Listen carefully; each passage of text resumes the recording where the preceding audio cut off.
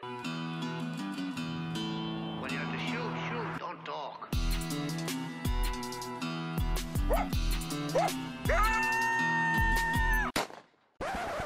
All right, everyone. Welcome back to another Trap House podcast. My name's Justin Jett.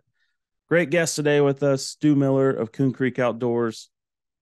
He's going to sit down here with me and Charlie, and we're just going to talk about pretty much how he got started in this whole thing. If you don't know who Stu is, you might want to hop on YouTube, check out Coon Creek Outdoors, and start surfing through all those videos. He's got a lot, very educational, straight to the point, great trapper, great fur handler.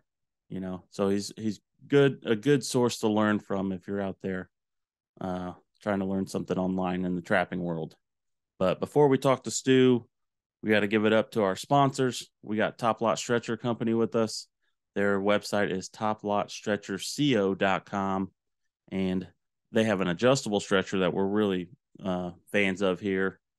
And they got trapping supplies, DVDs, all kinds of different stuff on their website. They got a really nice, clean-cut website. It's easy to navigate, so head on over there at toplotstretcherco.com. Also, Weeby Knives. Their website is weebyknives.com. Whether you're in the fur shed, they got a selection of fleshing knives to choose from. They got skinning knives if you're out in the field, fillet knives. They got all kinds of stuff in there. Also, another well-put-together website, easy to navigate. Check them out, weebyknives.com. And we have J3 Outdoors with us, j3o.com, maker of the Hags bracket and spring clip. Jeff Haggerty makes a great product, puts a lot out there, makes basically life a lot easier on the trap line, especially if you're a water trapper. I mean, everything from bait holders to spring clips, tail hooks, the universal lock I think is real slick. If you're a beaver trapper, the beaver rod ends are really nice and handy to have. So check out j3o.com. And they also have some coffee out there, Trapline coffee. If you're a coffee drinker, you need something to get you going before you start your trap line. They got 3 different kinds there: a Trapline blend, a Kodiak blend, cherry red blend. And check them out at traplinecoffee.com. And last but not least, home of the top dog predator bait at Jet Fuel Predator Lure, HoosierTrapperSupply.com. We got everything you need from trapping to deer scent. And we also have the Show Us Your Bottle photo contest going on right now. If you don't know about that, you might want to jump on the website. There's a link on the homepage. Basically, if you're using our lure, bait, or urine, snap a picture of you and your successful catch, and that will put you in a drawing to win a $100 gift card to Hoosier Trapper Supply. So head over there and check it out. I think I've covered everything. This is getting a little too long here. Let's go talk to Stu, and thanks for joining us.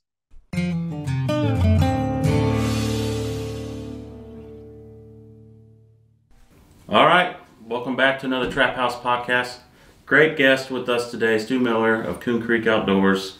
First time on, so we're going to probably start from the beginning, how he even got started in all this, and kind of go from there. So welcome to the show, man. Appreciate it. No, this is cool. This is cool. So how'd you get started in trapping to begin with? Like, kind of grew up with it in the family, or just something you found interested in? No, I've told this story a couple of times, but we didn't have any trapping that went on around, at least my generation. You know, there was trapping that went on in the 80s whenever the fur boom, and then it just died out. Where I grew up, it was deer hunting. That's what you did, was you deer hunted. And, you know, I'd always dabbled in it whenever I was younger. You know, everybody wants to try to set a trap, or, you know, and I had live traps, of course, you know, different things like that. And the biggest reason I got into trapping was at home we have shotgun season. We shotgun hunt, and, you know, so you're limited with your yardage, you know, with the shotgun. And so I got into bow hunting, you know, because that was a little bit more skill involved, you know. So did the deer hunting with a recurve compound, shotgun, and then it was right about the time, I guess, I was, I don't know, before I had my driver's license or so, but, you know, you kind of get into where you're doing things on your own. And muzzleloaders, the inline muzzleloaders, they had just really become popular, and you could really reach out and touch a deer with, you know, with a muzzleloader, you know, compared to a shotgun anyway. Right. And So anyway, I saved up and I bought this inline muzzleloader, and I'm gonna shoot this deer at like 300 plus yards, you know, and it's gonna be cool. So that's what I did that season. I set up everything and I shot this deer at like 3.25, I don't know, it was over 300 yards. Shot this deer with a muzzleloader. And it was kind of like, all right, I've done it now. I shot a deer like 6-7 yards with a recurve. I shot a deer at 300 yards. Like, the challenge is no longer there for me, right? And, you know, I was looking for something to challenge myself with, basically. And I had always got Fur Fish and Game magazine. That was the one that I had always got. And there was always, you know, articles and stories and everything in the back, and then those big barn shots. And that's what I wanted to I was like, that's my next challenge. I want a barn shot like that, you know. So that got me started into trapping, really. It wasn't anything other than I wanted a challenge. And those first few years were tough. they were tough. Like I didn't know what I was doing, you know. Yeah.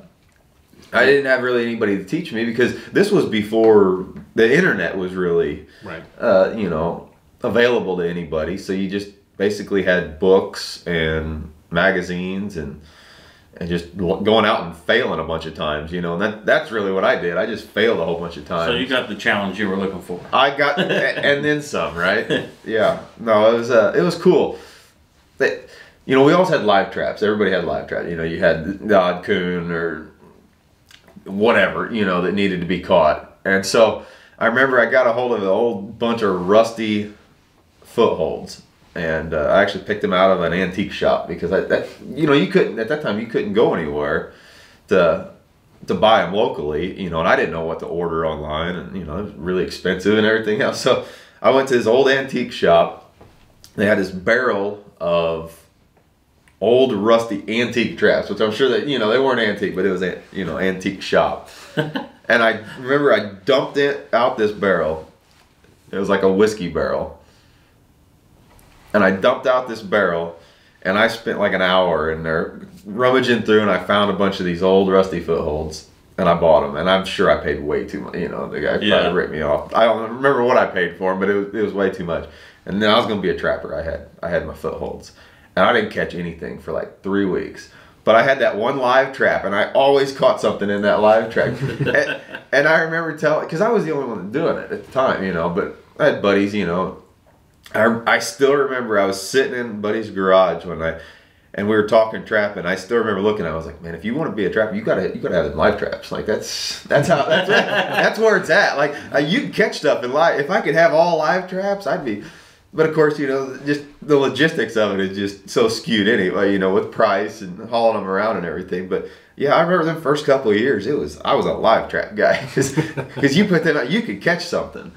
And it just kind of snowballed from there, obviously. Like once you struggle hard enough, you're gonna figure something out, and then, you know, through the progression of it, you know, start identifying different trails and making different sets, you know. And this all started small. I started with, you know, like a lot of people, we didn't have muskrats or anything. Everybody says they start out with muskrats. I started out with coons and possums and stuff, you know. And then I remember the next year I bought a half a dozen dog proofs, and I set those, and I started having a little better success with the dog proofs.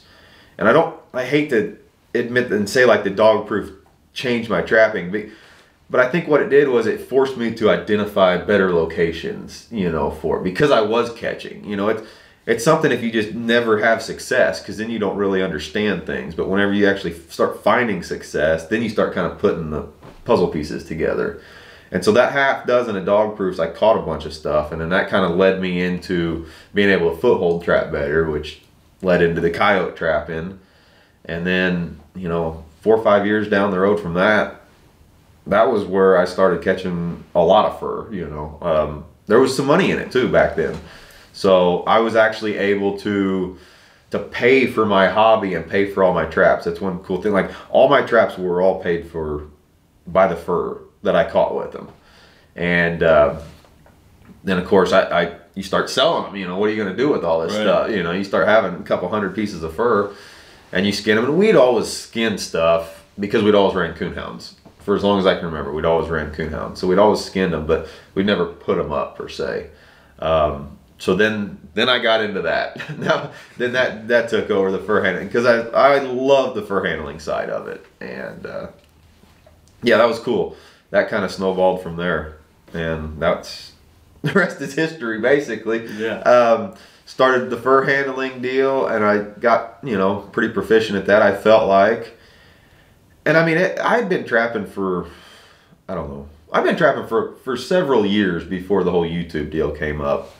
Which, I don't want to lead into another question, but that everybody always asks why did I start YouTube, and YouTube started because I was sitting at the NAFA truck, and there was this guy came up, and he had this bag of red fox, and it was his first. And like red fox at home are pretty rare. I mean, like and this was, and he didn't have a bag actually. He just brought them up. They weren't in like a NAFA bag. It was his first time selling, and these things were just butchered. Terrible. and I was, man, that's like, he had more red fox than I did, and I was like, oh man.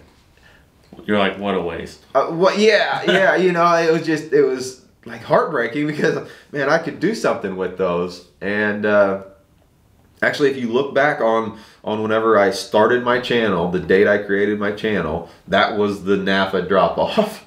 Actually, that day, I went home that evening and I started a YouTube channel. And those were my videos, were fur handling. Mm-hmm. And, I always get questions on it because, I mean, I may have a large YouTube channel, but I am by no means like the best trapper or anything else. I've been doing it for a while. And the fur handling is really what I started on because it was accessible to people. It wasn't accessible to me.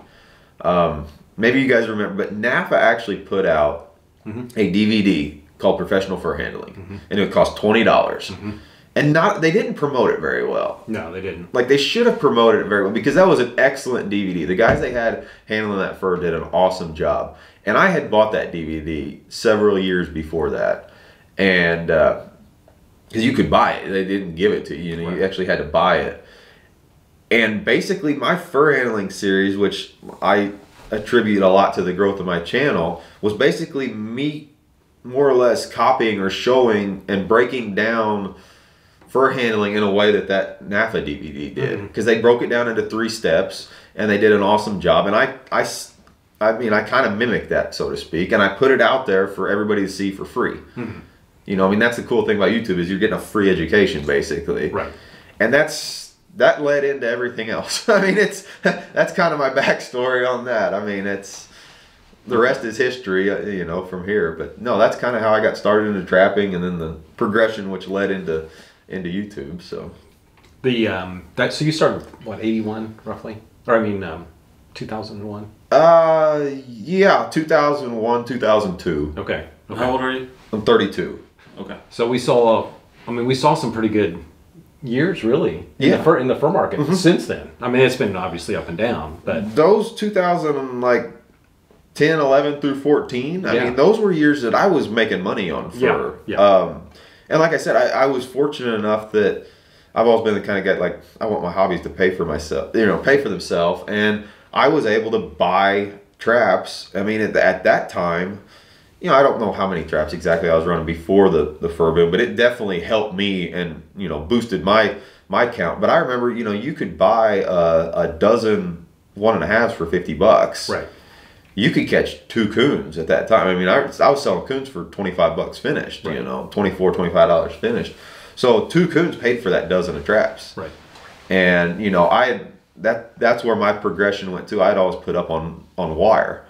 And I had never washed my fur before that. So those years really helped me out as far as kind of perfecting, if you want to call it, the trade, basically. I went to wood during those years. I made that transition to wood during those high dollar years just for the uniformity of it. I started washing my fur. Everybody else questions my washing the fur. So Southern Illinois coon are not the best coon, but whenever you start having several years of selling them and you can actually see a difference in price, of washing out a dirty muddy coon and putting them up versus just leaving it muddy, that's why I started doing it. Sure. It was because I was selling to the fur trade, and I mean that's where I kind of perfected that craft, if you want to call it that. I don't want to use the word perfect because I'm not perfect by any means, but yeah, that was a cool time. I'm glad I got to experience that quick ramp and that high, you know, because I learned a lot through that.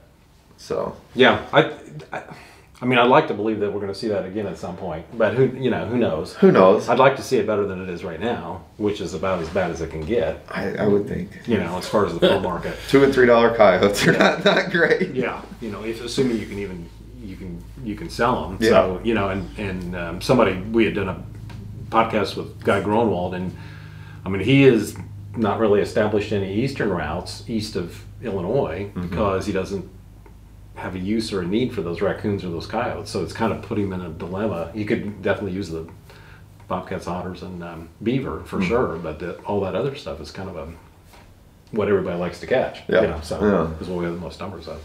So at this point, I know you're not going to change your perspective, but what do you think about the idea when the market's like this and you're still selling fur? Does it really pay to?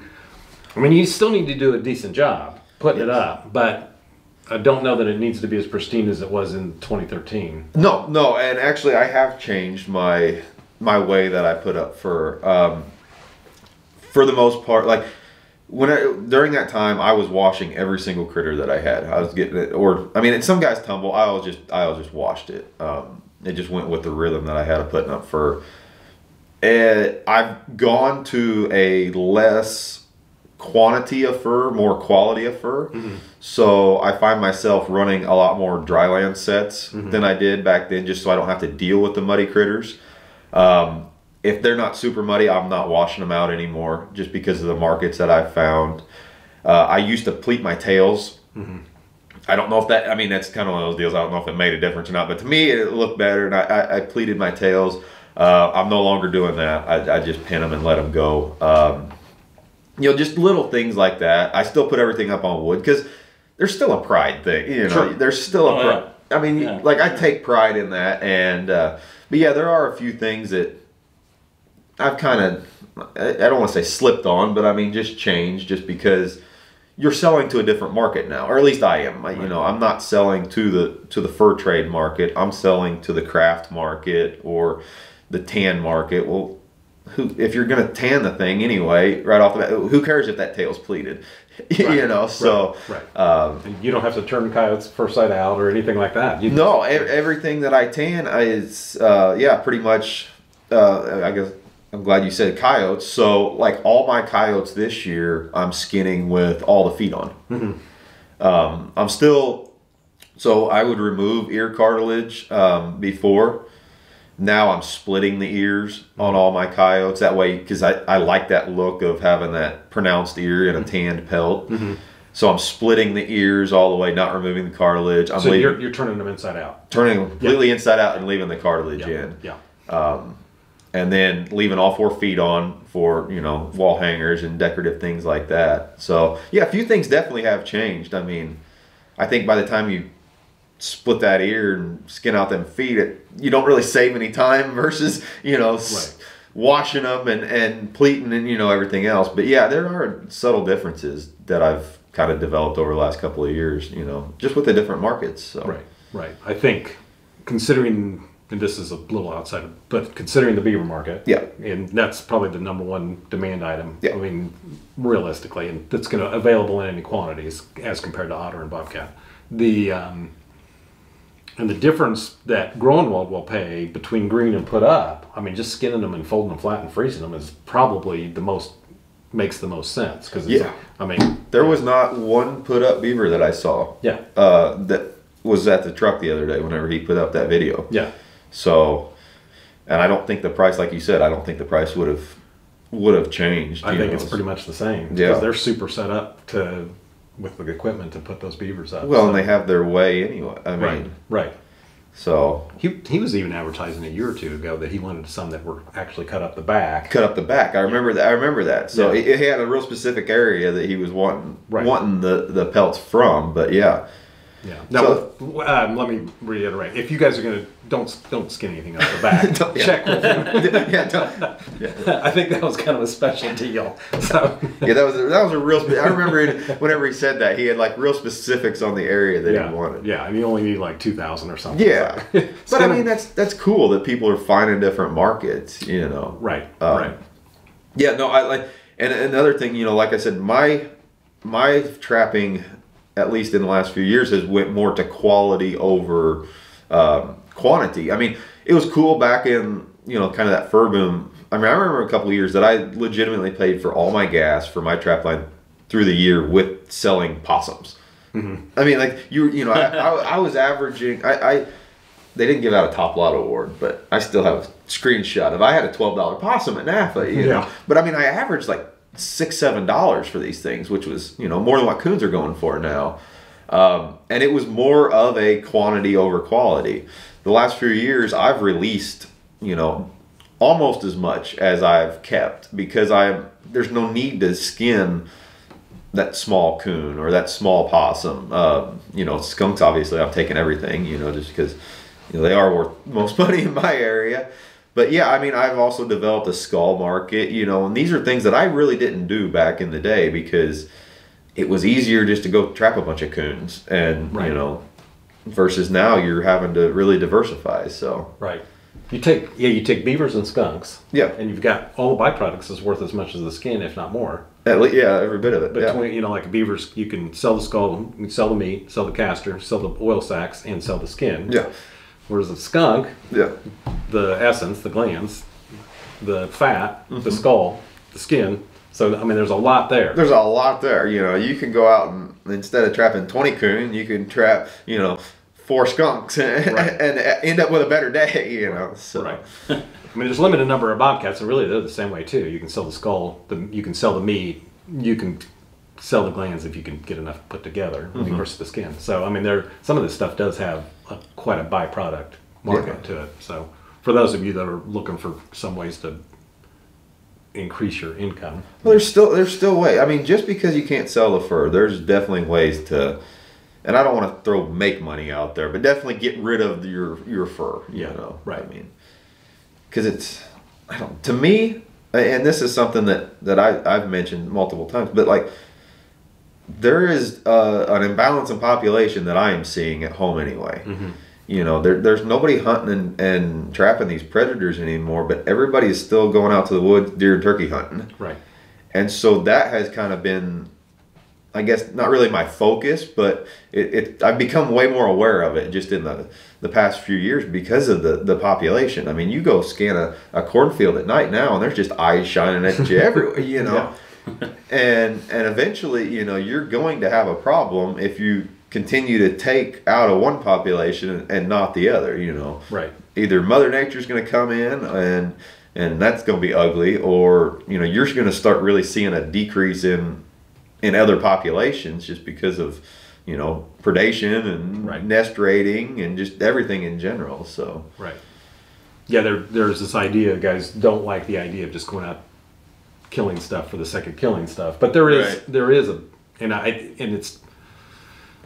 a benefit to this management for sure. It definitely keeps the remaining animals healthier and keeps the balance in place, and as you said, may help protect some turkeys and I think deer fawns and that kind of thing. South Dakota, which Illinois is so broke, we don't get studies like that, but South Dakota, if you look into the studies that they've done, I think they have really did an awesome job of kind of putting into perspective what the nest raiders, ground, you know, predators, what they have done to their waterfowl population. And I mean, there is a really cool correlation between high waterfowl numbers and high fur prices. I mean, that really drove a lot, and they've done all these studies, you know, and that's why now they're having these early seasons to try to help out all these birds, you know, and waterfowl, pheasants, quail, you know, everything, you know. So I think Delta waterfowl was kind of one of the original drivers behind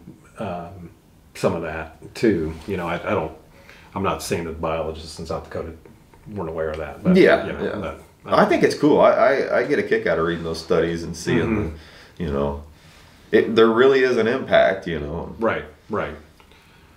So we didn't really even mention, for those of you that are living in a cave, Stu's YouTube channel is Coon Creek Outdoors. So if you haven't checked it out, be sure to check it out. He's, as far as I know, the largest trapping YouTube page there is on the planet. So I was sitting here thinking we never even said that. So Well, I did actually. Did you? Okay. Charlie, come on. I was asleep. Well, I'm reminding everyone. I guess I was living in a cave at that point. So No. okay. No, I mean, obviously it's a great channel. I've watched several videos myself, and I think what it is you're just good at just laying it out there and explaining it, you know, nice and easy to everybody. Well, That's what everybody wants. So, and I get a lot of questions on this, and I think obviously I've been doing this for a long time. That takes, you know, that, but I focus more on the educational side of it. And then obviously you got to have entertainment, but you know, people, at least in my mind, I mean, I'm you know, I'm an ugly guy that I stutter through my words. Like there's nothing appealing about me. But if you can educate somebody and get them, you know, to kind of understand what your perspective is on stuff, I feel like that is what draws an audience. So, and then if you could throw a little bit of entertainment in there, that's cool. But in my mind, I've kind of built my channel over the years on the educational side of it, and I've always tried to be real. You know, it's not. I don't try to put stuff out there that I don't know a lot about. You know, and I don't want to brag on myself, or you know. But yeah, I mean, for the most part, I try to put stuff out there that I'm fairly proficient at. So, and I think that comes into play. I think you can see that through a video. You know, if you've got some people, and you know, if they've just watched a video or read a book and they went out and did it for the first time, to me, that's not what I want to see. You know, I would like to see somebody that knows what they're talking about, and I think that can come through. I get a lot of questions on that all the time, but And you're the same person on camera as off camera. well, yeah, I mean, hopefully, hopefully. No, I try to be. I try not to BS my way through anything, because you know I learned a long time ago, and obviously, you know, this is going into my 10th or 11th year doing this. You can't lie if you're going through this for this long. You know, you can only lie for so long, and then you're trying to cover up a lie or this, that, and the other. So you might as well just be honest with the folks and lay it out. Here I am. This is me. These are my problems. Whatever, you know. This is my problem. Deal with it, you know. So yeah, I know what you mean. Trying to just stay in the lane of the things you know. But when you do go off and say something about a different topic, at least you're going to tell them, like, hey, this is my first time doing this. And it's, you know, it's cool. This is just what happened, and this is how I'm doing it, and see if it works. So it's more like a trial and error, and people can follow along. Yeah, but don't go out there and say, oh, I'm an expert at this, you know, then it'd be blatantly apparent, you know. So I don't know. Like I said, I've been doing this 10 years now. I've got, I don't know, pushing 400 videos up on YouTube. So yeah, I mean, it's been fun. There's a reason that I still do it, you know. I mean, it's a challenge for sure. And no, it's been exciting. I've met awesome people. I mean, I met you guys right here. I'm sitting right here because of YouTube. You know, that the experiences and the different things I've been able to you know, do through YouTube has been awesome. So it's been fun. So what's the bigger challenge now? Coming up with content for YouTube or trapping? 100% YouTube. That's why you're doing it. You want that challenge still. I guess so. Well, you know, the cool thing about the trapping side and YouTube is I've had videos out there that are 8-9 years old, and to me they are still just as relevant today as they were whenever I uploaded them. Right. The other cool thing is I've been doing this for so long. I've seen a lot of people come and go. You know, you'll have a lot of people that try trapping, and then they either figure out it just takes up too much time, maybe they don't like it, whatever, and then they leave. But you've always got a new influx of people trying it. Right. So as much as I hate to say it, a lot of the videos you could almost remake, and you'll find that new audience, you know, that maybe hasn't seen the older videos or things like that. And for me at least, I've been doing this for so long that I've always said this with trapping. The trapping thing is so cool because you're never going to get it just right. You know, you're always going to change. And that's how I am. I mean, I don't think I've done the exact same thing every year, 2 years in a row. Mm-hmm. So by putting that stuff out there on YouTube, people can see the changes that I've made, mm-hmm. you know, and I think that's cool. At least for me, I like to look back and say, okay, 5 years ago I did this, and yes, I still caught fur. But now I'm doing something that I'm tweaking it, doing stuff a little bit, and I'm still catching fur. Right. So it all works, and I think that's kind of cool, you know, to be able to go back and reminisce, if you will, you know, and see those subtle changes, because just because I do something, you guys can do the exact same thing and maybe not have success, or you can do something totally different and have great success. Mm-hmm. You know, there's not really one right way to do this, and the trapping thing, that's what's cool. I mean, I've always said that before. That's the coolest part, is that you are going out into an area that this animal knows better than you ever will, and you are trying to get this critter, for the most part, to step on the top of a soda can. Like, that's hard. Right. This thing can go anywhere you want, and you're trying to trick him in his own house. I mean, it's, you know, it's no different than he coming into, you know, your house, you know, and moving something. You're going to figure it out, you know, and I'm trying to trick you on it. So right. I think that's cool. I really enjoy that about the trapping thing. So yeah, get that natural progression, and you've got it recorded. You've got it documented. Yeah, that you know, a lot of this stuff is for me. It's not more than, you know, it's something that I can go back and watch, you know. So no, I think it's cool. It's kind of documenting what has turned into you know, 3 to 4 months a year. This is what I live for, you know, now. So right. I think on YouTube, a lot of people have come and gone too, as far as channels, and you got to sort through them. And obviously, the mainstay channel like yours that's been around for 11 years, or whatever. Well, you guys have been around for just as long. But it's legit. I mean, you know, it's not, you weren't, you know, and people know that. Yeah. So. Well, that's part of why we get the same recurring questions all the time. It's because of that influx of those new people. And I mean, you know, the trapping thing. So I have access to analytics basically on my page, and it kind of shows age demographic, and it's very interesting whenever you start looking at that, because your age demographics or trapping are kind of split. You'll have that kind of, you know, teens to early 20s age demographic, mm-hmm. and then, you know, there'll kind of be a lull through that, you know, 30s, 40s, and then it'll pick back up again. Mm-hmm. And you start talking to people, and, you know, trapping is one of those things that it takes so much time and so much mm-hmm. dedication. You know, it's not like deer hunting where you can just go, oh, I'll just go hunting today and I'll go sit out in the woods. No, if you're trapping, you are dedicated to that. You're married to that sport, because you're having to go out there, check those traps every single day, if it's rainy, weather, windy, whatever. And so I think you see that difference in age demographic, because you've got the guys that maybe haven't started a family yet, the younger guys, they're still into it. That's where I was going with, yep. And it's called life. It's called, you know, life gets in the way. Yeah. And so you have that kind of early young life, you know, they get into it, and they have a family and kids and everything else, and it takes, you know, priority, obviously. And then once kids get out and I'm going to get back into this, what I enjoyed. So I always find that kind of interesting, you know, mm-hmm. the age demographic. But yeah, and I think that's spot on. Yeah, I think, I mean, you see it all the time, especially when in the older group, when people retire. Yeah. I got more time now. I'm getting back out in the woods. I used to do this when I was a kid, and I miss it. And that's what you get a lot of people, because so much has changed. You know, in that time frame where they started, you know, just the techniques, and, you know, even just the way you put up fur and sell it and market it. So yeah, you're really advertising the two really different age groups, right. You know.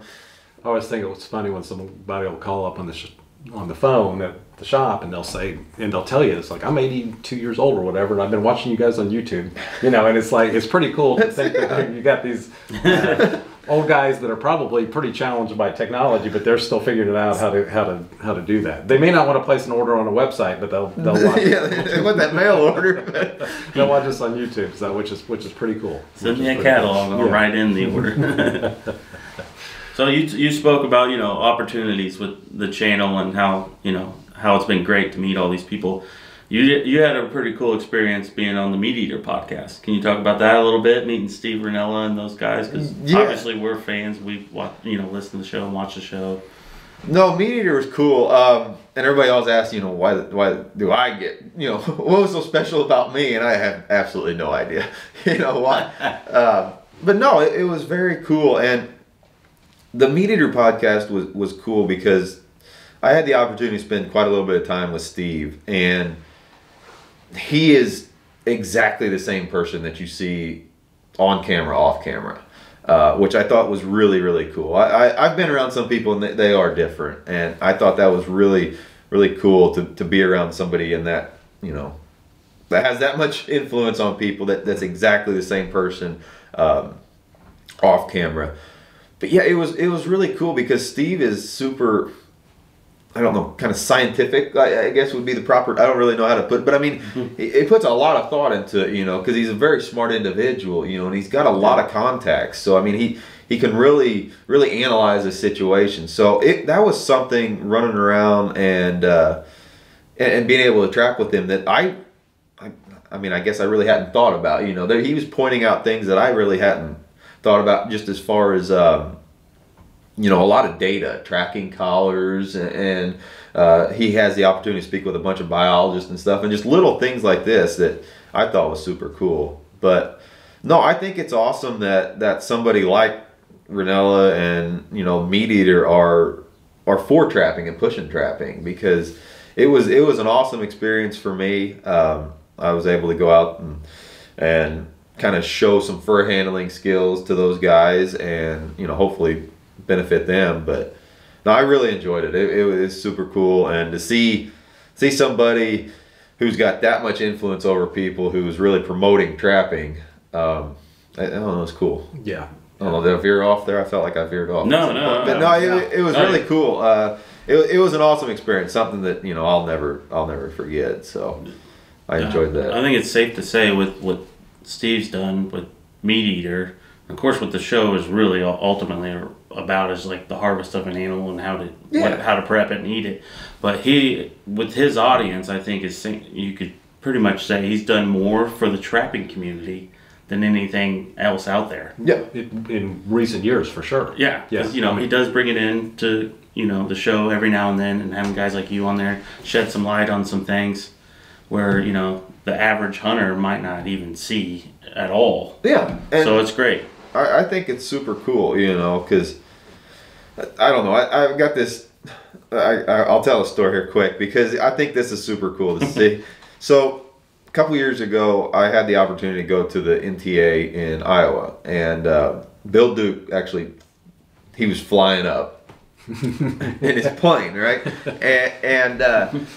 And he was going kind of right by where I live, and he invited me to go. He asked me, he said, are you going to go? And I said, no, it's like 14 hours. I can't swing it. He goes, well, if you want, fly up in my plane. I was like, oh yeah. And mind you, I was what, 30 years. I had never flown in a plane in my life, So this was super. I was checking a bunch of stuff off my bucket list, I'm like, I'm gonna fly. I'm gonna go to the NTA anyway. Does he have a license or? Yeah. Oh yeah. Real nice plane. No handles in it, by the way. No handles in it. So anyway, he picks me up at the airport, and he's got this co-pilot with him.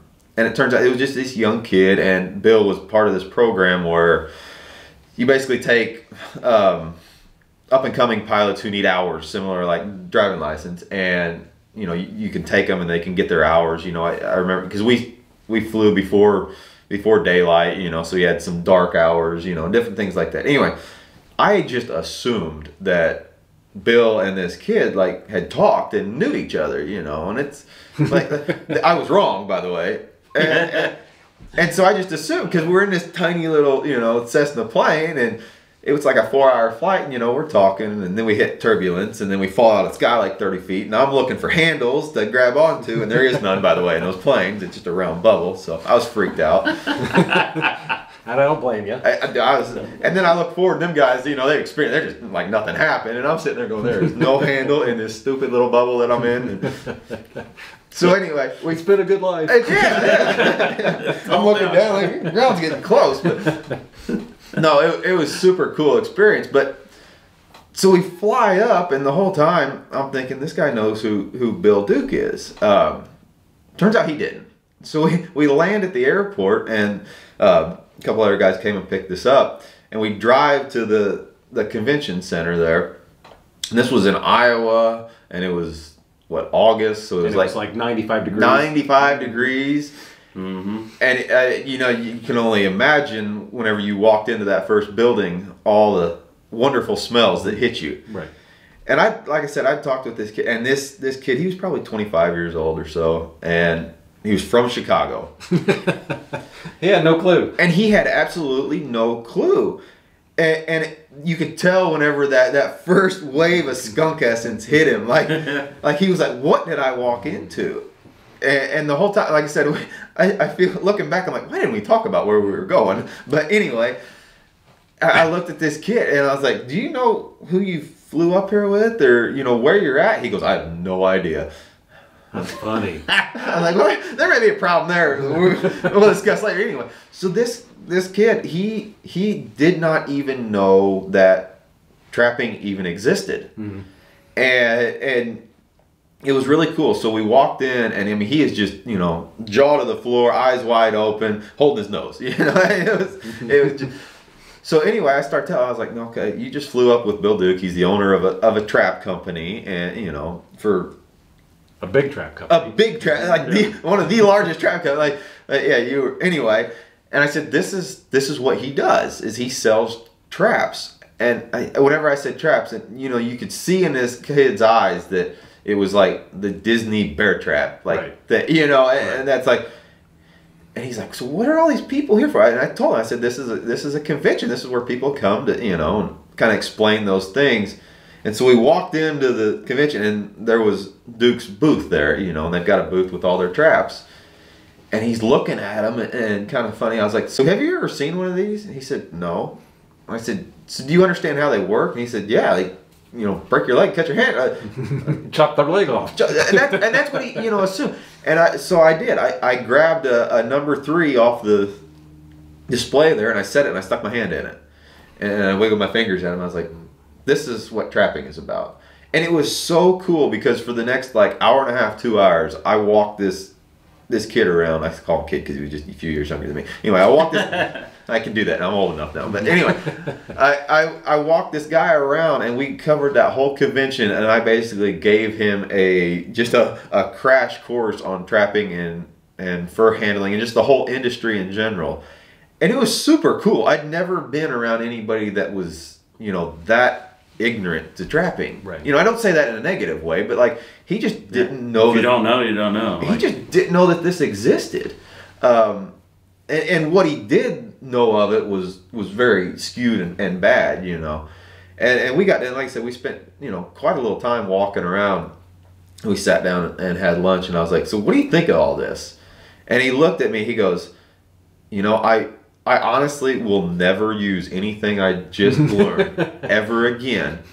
He said, I'm going to have to throw away my clothes whenever I get back. But he said, I am so glad that I experienced this. He said, whenever I go back, I'll be able to tell people, you know, and if I ever come to this position and, you know, see a trap or do something similar, he's like, I really, this was a very cool experience to me to be able to to see this. And to me, that just stands out because I think, you know, moving forward, and that's why I try to push education because, you know, for the most part, it's not the people that are doing it that you're trying to teach. A lot of it's the people that don't understand it that teach, because those are the people that's going to hurt you worse, you know. So if you can show them, you know, that this is a good thing, you know, we got a renewable resource here, you know, we're not hunting feet, you know, we're not breaking bones here. We're doing this in a positive light. No endangered species. Everything's, you know, 100% by the book, legal. And I mean, these are the people that, you know, if you can educate these people, and I always say that, and I don't say that in a negative way, but you're trying to educate the uneducated, and I don't mean that in a negative way, but you know. And I've used this reference before. I'm not a rocket scientist. I'm ignorant and I'm uneducated in rocket science, you know. Same as people are, you know, uneducated in trapping.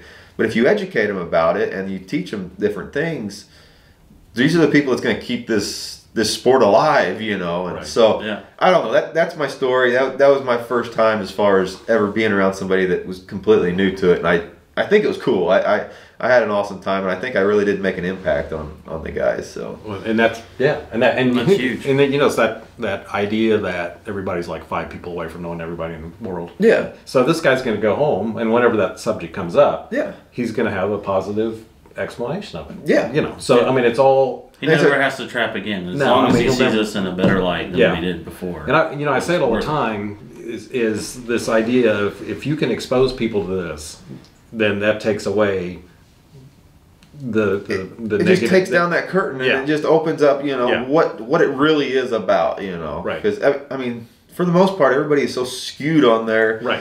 on their thought process of what this is, just because of what the media or Right, right. everybody in general has portrayed this as, So. Right, exactly. So did he fly home with you guys then too? Yes. So I mean, he had to spend the 3 days there or whatever We it was. no, we actually did that whole trip in one day. Oh, okay. Yeah, we left at like I don't know 2 or 3 o'clock in the morning. We flew up there, spent the day, and then flew back. Okay. So it was a very long day. That is a long. I think that was actually the first time I ever met you. Was there? Was that Iowa? Yeah. That was yeah. So you were making quick rounds. I You were. covering a lot of ground quick that day. Yeah, Yeah. because I was out of the booth and I came back. He's like, "Hey, Stu Cooper." Why did I get to meet the guy? Where did he go? So and for those of you that have never been to a trappers convention, and it really doesn't matter if it's hot or not. There's quite a smell to them because all the lure you can't contain them. Yeah, So you can't- yeah. and it's Skunk, gonna hit you. fox Now, you're not urine. gonna have to burn your clothes or anything, but you may have to wash them. Some people like. Most trappers love that smell. Oh, When yeah. they build in, Yeah. they know where they're at, Oh, and they yeah. feel like they're at home in their fur shed. Skunk essence to me, like if you put like fresh skunk essence and sniff it, like it's a little potent. But that little hint of skunk essence, I've learned to really like it. And, and it's weird because like you'll start trapping season, you haven't smelled it in a long time, other than like roadkill or something. And by the end of season, you're like, I kind of missed that little bit. Like, it's just there. Yeah, once hit on the road, and you're thinking, man, that was a good time. Yeah, you reminisce through smells. We were with Matt Brenaway last weekend on just doing a ride along with him and filming him, and of course he caught a skunk and the thing sprayed. He didn't have a syringe, so he shot it and it's spraying everywhere. And he goes and resets the trap, and of course he's walking in the So we smelled skunk the rest of the day. But it was funny, just within a pretty short period of time, you don't even realize it's in the cab of the truck. Oh, yeah. So it's just, but of course everybody else does. Yeah. But I had a work truck there for a while, and I had a guy riding with me, and I would always like, I mean and this was kind of back in the time where like I was veering for stuff, on the road. Like, I mean, it was worth it to like, you weren't veering away from it, you were veering towards it, you'd stop, pick up roadkill. I mean, let's pay for your gas for the day, and I remember I'd roll up to pick up this guy, and well, you caught a skunk last night, didn't you? Yep. I'll drive myself. I'll drive myself. I'll drive myself today. We don't have to ride together. Well, this is a real short story. We won't go into detail, but just to point out the fact that trappers love skunk smell is we know a person that spent time in prison that was a trapper, and when he got out, when he first smelled a skunk hit on the side of the road or whatever, he cried because it meant that much to him. Reminisced about all that stuff. That's just crazy. And the other thing in recent years that's probably more odd was people would come in the shop and said that was their first tip that they had COVID because they could not smell skunk. Really? Yeah, I don't know how many times we heard that over the past 2 years. That was they weren't symptomatic otherwise, but they would have their trapping lure and they could not smell They it could. at all, and they're just like, oh, that's probably That's probably a sign. That's wild. so. So we should. So what's going on for the rest of your season? Like, why are you in this part of the country? You're traveling through. You're doing something pretty cool. I think you should probably maybe mention that, and then what's your plans for the rest of the season? Yeah. So obviously, been doing this so long. I'm always trying to come up with content, but also just involve different people. So with this being my 10th year doing it, I wanted to give back to the community. So this is the first year I've done this, and I'm on my way back from doing a giveaway. I was able to to give away, and I don't want this to sound bad, but I was able, I know how it sounds, but basically what I was able to do was choose 2 different people through a giveaway and then go and spend a couple of days and do kind of like a one-on-one class with them. So I was able to choose a adult youth. That's where I'm coming back from. I actually just got back.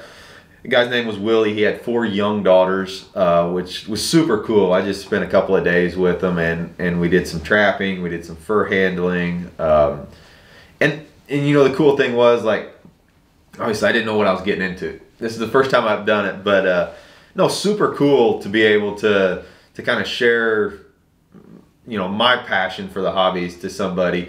And you know, Willie, with sharing his daughters, it was super cool to have him out there running around and you know, just showing them a light, because Willie, although he's into trapping, he wasn't quite into the trapping quite as much as I am, you know, so to kind of give him a different perspective. No, it was super cool. So yeah, we're doing giveaways, and that's where I'm coming back from now. I am also looking into so for the rest of the year, just to kind of, so obviously with the fur prices, I'm not trapping the quantity that I normally do, you know, so I've kind of trapped what I need to, if you will, and I'm trying to, and I said I'm trying to fun trap basically this year. So like try different techniques and stuff. Like I've been setting a lot of traps on logs and crossover, you know, like the old books, and just trying new things out, you know, just fun stuff, because it doesn't, you know, it's not money driven, you know, right. It's just going out and having a good time. I've got a couple of trips planned there where I'm gonna go trap on a river and kind of do like a spike tent camp, if you will, and do that. You know, not so much focused so much on the catching of the critters, but more on the experience of it. Right. If the weather permits and if I can swing it, I've always wanted to learn how to snare.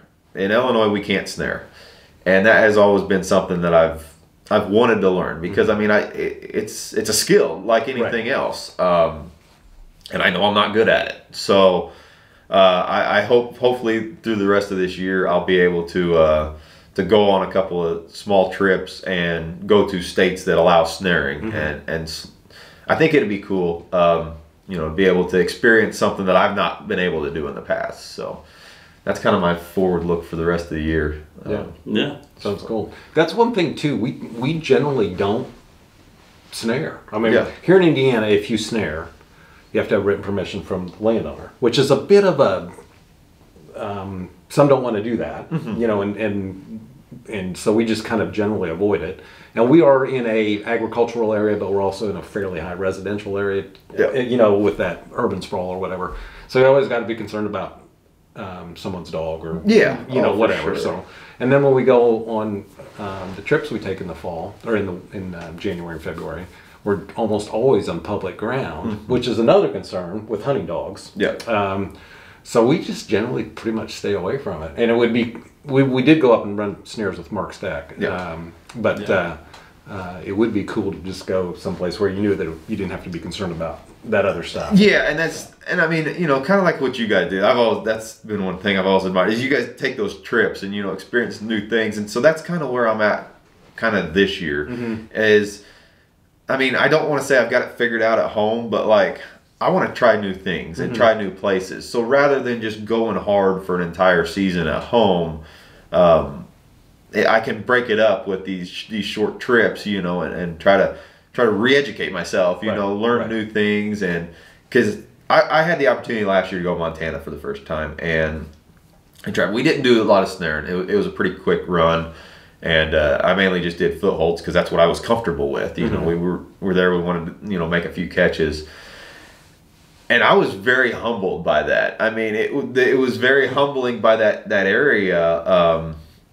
Because honestly, in all the years I've trapped, I've never really trapped outside of my little home base. You know, 100 miles from my house is kind of where, so it's all the same terrain. And being able to go out there to an area that was so different than my home ground, it was hard. It was, I mean, like I was trying to put everything in that I've learned for so many years, you know, set on sign and follow the terrain and this, that, and the other. But there was a lot of differences in it. And it's so massive. It's so massive, and like, you know, one thing that got me was the area that we were in. they just didn't get rain or weather, you know, really. So at home, come trapping season, it rained for the most part. This year's a little different with the drought, but for the most part, it rains once a week. So the sign that you're seeing is fairly fresh. Out there, they had like 1.5 inches of rain the entire year. So although you were seeing sign, that sign may be, you know, 3 weeks old. If you're in an area that it didn't get wind blown or you know, weathered, and that was difficult to go through and to differentiate, you know, between what was super fresh sign or you know, sign that may have been there for a month, because it kind of looks the same, honestly, you know. So you were looking more towards, you know, scat and, you know, what little bit of water, you know, that mud, and it was just really different. So, and it was super challenging. So that's kind of where I want to kind of push myself. And while the fur prices are low, I'll go out and challenge myself. You know, I mean, why not? You know. So yeah, I definitely like the challenge of a new area that you've never been to before. That going in blind, you know, it's kind of cool. We ran into that in New Mexico with it's high desert, so it's at minimum semi-arid. I would say it was, and they'd been on a 10-year drought when we were there. So the sign, it was pretty hard to really pinpoint how old that sign really was, and it would maintain a fairly fresh look to it, you know. So, but. Yeah, that was one thing that, like out there, you know, at home you're looking for draws and pinch points and crossover, and you're looking for the same thing out there.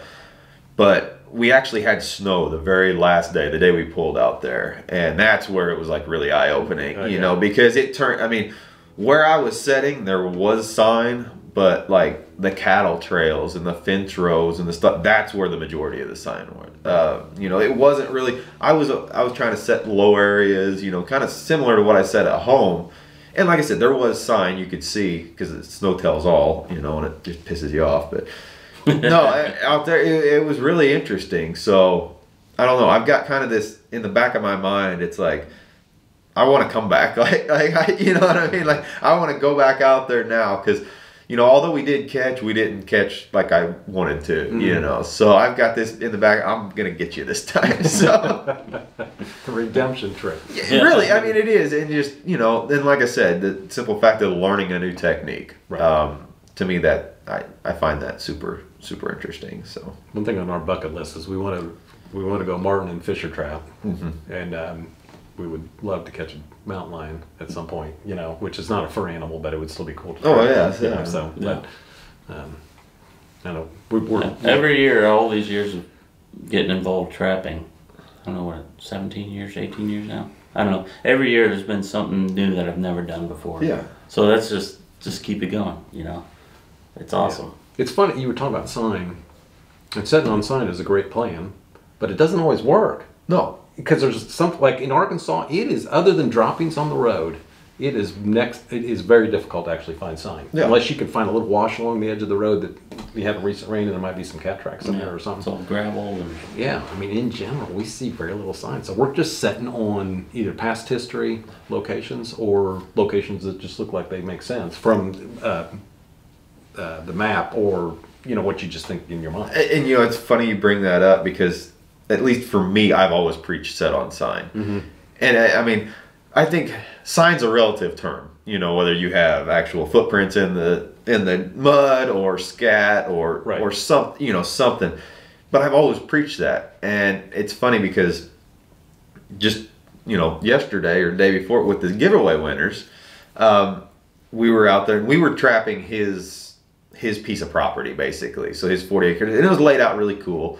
You know, he had a creek and a back field and an agricultural area, but that's what we had to trap. So it wasn't like you could go through and cherry pick, you know, the best of the best. We had to pick the best spot on his property. Right. You know, which is a little challenging, really, you know.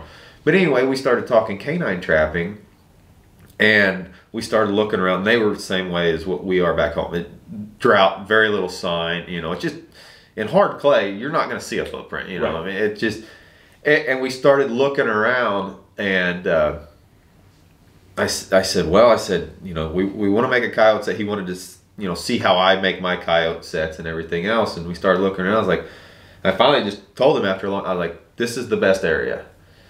And we looked, and he goes, but there's no sign. And he called me out on what I've been, you know what I mean? He's like, there is no sign. And I was like, And I had to stop. I was like, "You're right." And I mean, I've always preached set on sign, but he called me out on it. I said, so I had to kind of back up and say, "No, there is no sign, but let's look at this a little different way here." This is like the funnel, the draw of your property. This is a point, like past history, and it was really cool because like. He got me, but then at the same time, I was like, this is kind of where this is still the sign. This is still the sign. Like if I had to pick one area in this piece of property, and then it was really cool because I said, let me show you what I'm talking about. And so I took my drone and I flew it up, and we got the aerial view, and you could see how everything came together. And I said, this is, of all the places you have to trap, this is still the one place. And right. We didn't catch anything. It was a one-night check on K9. Right. So, but Did no. you leave them? Did he leave the trap there? Yeah, we left. They might catch something this week. He left traps. Like I said, it was a lot of trail identification, and one of the cool things that he took away, at least he told me, was I knew we had one night to catch, and obviously we had the kids, so we wanted to catch anything, really, just see something. And I trap with a lot of dog proofs at home just because of the areas that I trap. I'm forced to trap that, but footholds are still like king. They're going to catch everything. And one thing this time of year, especially that I've learned, is dog proofs are you're not always going to catch on a dog proof. Right. They will walk by them, And so we did a lot of blind sets because we were trying to catch, and we ended up actually catching in the blind sets. And that was one thing that he said, wow, he said, I never really put that much, thought into the blind set, how effective they could be. A lot of people, I think, are under the impression you've got to have all these smells and baits and everything else. Well, you're catching an animal, and we didn't use conibear. We could have used, if we could have used conibears, we could have used that too, which is basically kind of a blind set. We blind set with footholds, but yeah, you're targeting an animal that doesn't have to be hungry, that doesn't have to be attracted to a smell. He just got to be just walking, and you can catch him. So that was kind of cool to see that kind of light bulb go off. And I think that's the advantage of the snaring, because you are, for one thing, you're catching them when they're not thinking about anything else. Their guard's not up, they're whatever. There was a video that Matt Jones put out, and I remember he had run into his buddy who had a few animals in the truck, and he goes, I've just checked 80-some sets, and I have not caught an animal, and the other guy was just snaring. Yeah. And he was, so clearly they were moving to a point, but they weren't interested in bait or lure or committing, or the location was not the greatest that evening. I don't know specifically, but yeah, I mean, that is an advantage. And a lot of times on the raccoons, the combination of some body traps, some 220s with the dog proofs is ideal. Oh, it's killer. And I mean, it's funny because, at least in my mind, and maybe you guys have seen this too, but whenever you're trapping, like, I mean, we have a 90+ day season roundabout, and in past years, I've had traps out all 90 days, I mean, and you start seeing these progressions, everybody just assumes that these critters are running every night, and it's just not the case. I mean, you can start playing weather changes and moon change. And if you really want to pick out the best days, which is kind of what I've been doing this year, just because, I mean, you can up your percentages tenfold, by choosing those good days that the critters are actually going to move. And that's kind of what, like the snaring thing. So in Illinois, I have worked very hard over the years to try to get the best weatherproof set, because we end up with, our weather is just, it's so back and forth. It's never consistent to anything. It never just freezes up or it never just stays dry. You've always got this freeze and thaw. And even with the best, whatever you use for a cover on your footholds or bait and lure, I still think you have, in my mind, 15 to 20 days a season that your stuff's just not really working, at least not to the effect that you want it to. Where if we had a, cable restrainer snare season, those things are working regardless of weather. The only time they don't is if you have a crazy bad ice storm. Or like a huge dump of snow or something, So, yeah, no, I think, having that kind of tool in my toolbox, and learn, I think that would be super cool. So, yeah, snares, and I mean, I guess you could put the snares in kind of the blind set of the where I can't use them. But yeah, I mean, I do, and I catch a lot of coyotes every year in blind sets, especially this time of year where like we just had our firearm season, and maybe this is just me, but like those coyotes will hole up for a week after firearm season on all those wounded deer carcasses. They just do not move like they do other times of the year. And you think of that as because of ready food, and then also all the human activity in the woods. You think that has any effect I think on it pushes them around. I really do. Because to me, and I've had the opportunity to run a lot of trail cameras this year. And so I have seen, like right now, actually just yesterday whenever I checked them, all my pictures of coyotes for the day were in the deep timber. Yeah. I did not have one coyote on the edge of the field. That is interesting.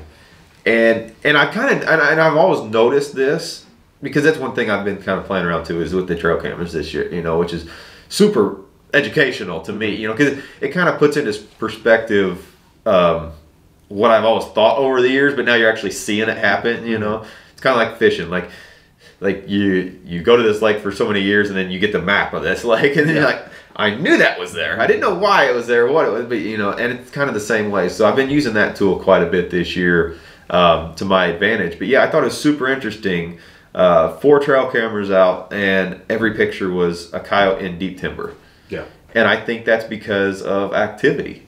You know, they're laid up and why would you go anywhere? If you're a coyote and you've got a couple of dead deer there, right? I mean, you don't need to get up and move around, right? So, right. And you'll see, and I mean, past years, I mean, I've been doing this long enough where you'll see the progression in trapping pick up now after our firearm season goes through. So I thought that was cool. Yeah, yeah. I mean, different things you catch on, you know. So. Well, probably we need to wrap this one up. But you got any last things you want to say? No, this was awesome. This was fun. So we will do this again. Yeah. We're gonna do a part 2 at some point. Yeah, because we didn't even get into all this DIY and building a boat and fishing and all of that stuff. Yeah, all the good stuff. So we got a lot more. No, this is super cool. I like this. This is so different than what I do normally. You know, right. Just to be able to just talk, you know. So and not have a true agenda, you know. I guess if you will. Yeah. Just have a conversation. Just have a conversation. Yeah. No, this is super cool. Discussion instead of interview. Yeah. That's how I like to put it. More laid back approach. It's more natural. Yeah. Yeah.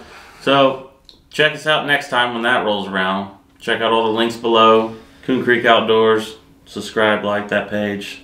And he's got hoodies and t-shirts for sale on HoosierTrapperSupply.com through us. So I think that covers it. That gets us started. Yeah. It's been fun.